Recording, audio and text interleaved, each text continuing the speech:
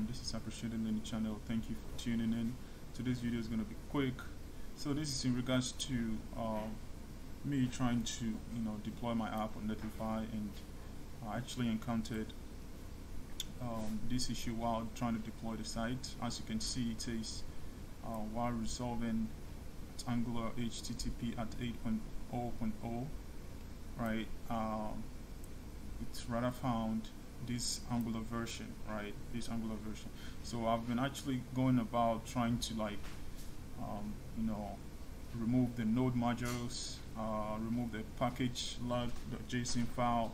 I did all that. I did update my packages, and yet I'm still not able to deploy to Netlify successful. So I was able to come up with a solution. As you can see, this is my log. I even opened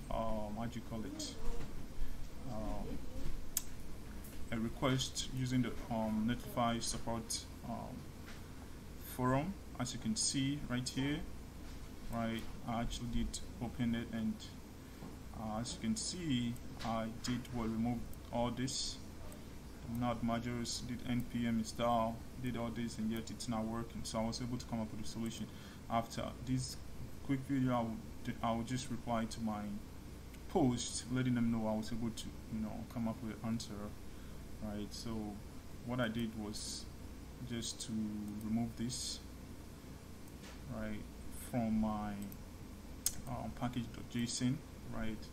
So heading to my package.json, you can see, let me just Ctrl Z to go back.